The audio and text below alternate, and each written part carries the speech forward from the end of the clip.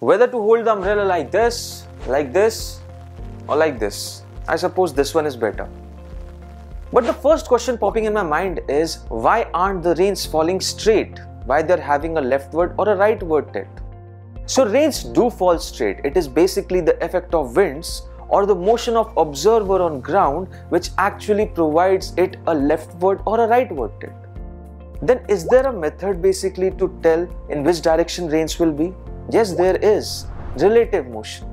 So now let us consider a case wherein a man is moving on ground. He has a velocity Vm and rains are falling with a velocity Vr.